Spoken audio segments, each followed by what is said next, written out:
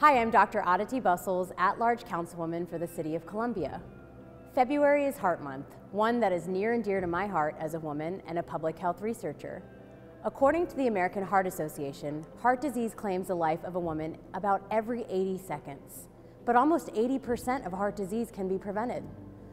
Cardiovascular issues like heart disease and stroke can affect a woman at any age, making it so important for all women to understand their risk factors, learn about their family history, and to recognize the symptoms of heart attacks and strokes. It's also important to know that the best way to prevent heart disease is by taking care of yourself. There's a lot of research to show that lifestyle changes like moving more and eating healthy and getting those preventive checkups can make a huge difference in reducing your risk.